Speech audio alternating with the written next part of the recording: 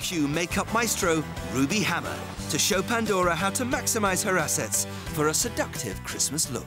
You've got a whole new face now. You've got not just a whole new face, but whole new features that have come through. Yeah. You've got eyelids, you've got lips, you've got cheekbones, all those things that existed 20 years ago and then just stayed hidden. Now we have to sort of feature them again, bring them out again. Ruby, there's still quite a lot of darkness under Pandora's eyes. Can we sort that out with makeup? It's always a good idea to put your foundation on first, and then it just shows you where you need to spot check. Right. Slightly darker there, but you won't need as much product. Oh, right. Just put it on where you see the darkness. Now, Pandora's got fabulous new eyes. I mean, she hasn't actually been able to see her eyelids for years now. True.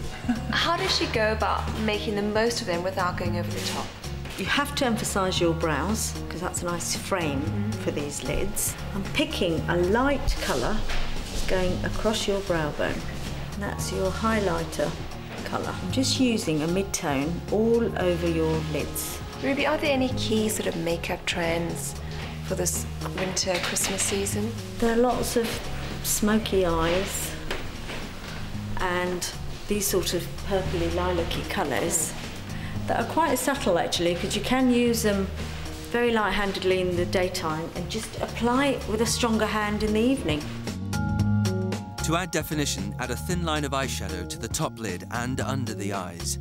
Ruby's using a dark brown to bring out the green of Pandora's peepers.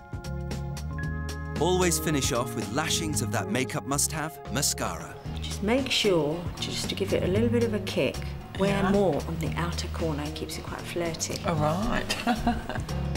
If there's one item to invest in this Christmas, it's a soft pink lip gloss. Guaranteed to make your lips look fuller and more youthful. Give us a pout. Come on, that's not a pout, Pandora. More sexy than that, please. Could we practice the sexy pout? I was going to show you how to pout. Come on. How do you pout? Like that.